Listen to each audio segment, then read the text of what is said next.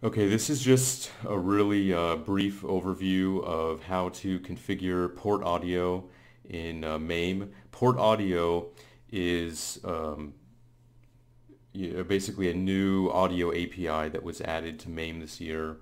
It's officially supported, and it essentially allows MAME to take exclusive control over your audio device so you can get the lowest possible latency in programs that you're running through MAME.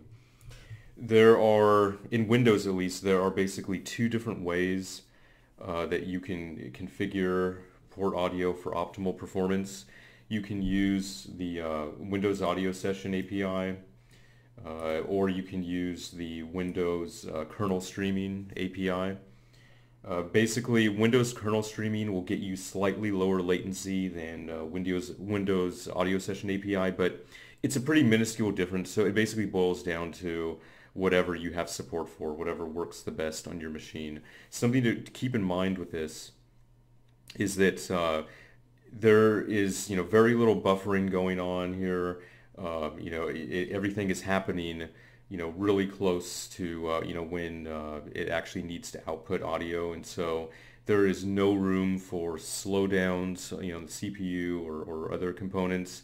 Everything has to be running optimally for this to work properly. So if you really want to have a serious setup, if you really want to have the highest quality possible MAME setup, you aren't running unnecessary garbage in the background. You're running a lightweight front end that isn't going to interfere with the behavior of MAME. Hyperspin's out. Hyperspin doesn't work with this properly. It's going to suck. So that's basically a waste. Yeah, so go with attract mode or whatever. But yeah, basically it requires exclusive control over your audio device. So say you have like a video running in the background and then you launch MAME with this. It'll actually kill the audio in your media player because MAME is exclusively controlling your audio device at that point when it's using this. So yeah, I would recommend trying kernel streaming. I'm going to put it in the comments so you can just paste stuff in, but these are basically the things that you paste in. I have these commented out right now because the computer that I'm recording this video on, the driver doesn't actually support kernel streaming API. It only has Windows Audio Session API support, so that's why I'm using that.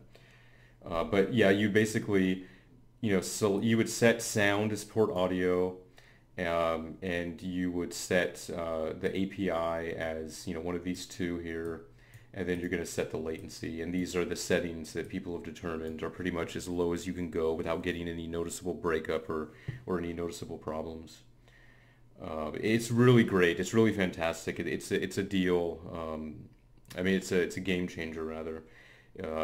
Once you experience this and feel how low the latency latencycycyy really makes everything seem more responsive, it's really hard to go back to the traditional audio APIs and even other emulators. I mean really, after you use this for a while, other emulators just kind of feel like shit because they all have really terrible audio latency, like that RetroArch or Arch or whatever, and other emulators. Yeah, they're garbage compared to this. They're basically useless.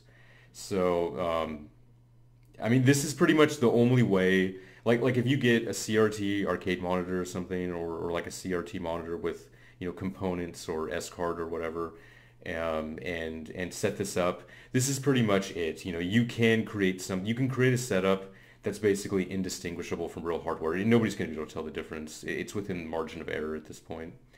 So yeah, so check the comments for the settings, and these are the two ways you can go to configure this thing. And it's a really great experience. It's really fantastic. This how high the quality of MAME is at this point.